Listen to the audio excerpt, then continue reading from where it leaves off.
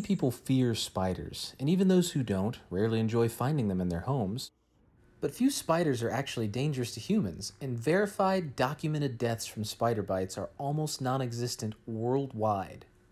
Spiders suffer from a kind of misplaced fear, due in part to the perpetuation of common myths about how dangerous they are.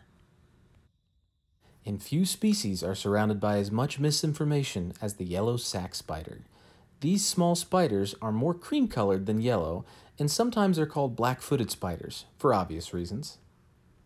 A quick online search will lead you to a long list of pest control and university extension websites warning of the powerful necrotic venom that this spider supposedly possesses.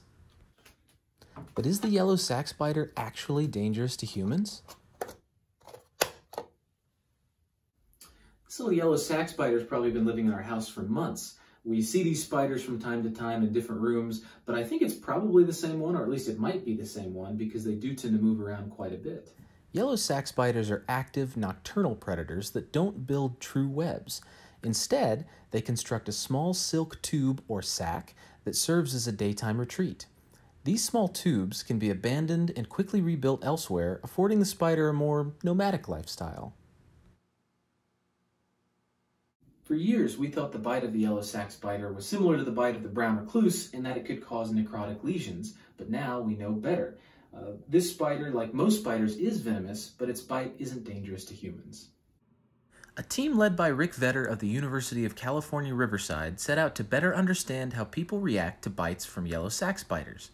They detailed 10 verified sac spider bites from the United States and 10 from Australia, and then reviewed 39 cases of confirmed sac spider bites in the medical literature from all over the world.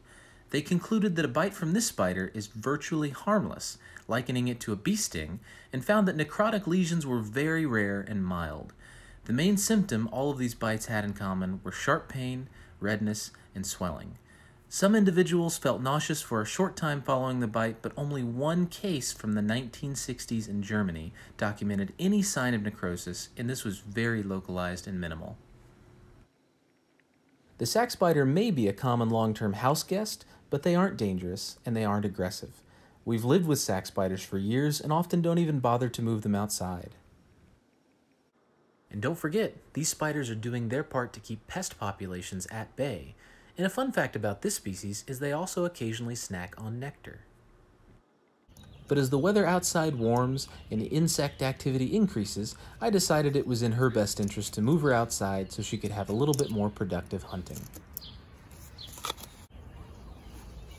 I understand why people are afraid of spiders. I used to be pretty scared of them when I was a kid.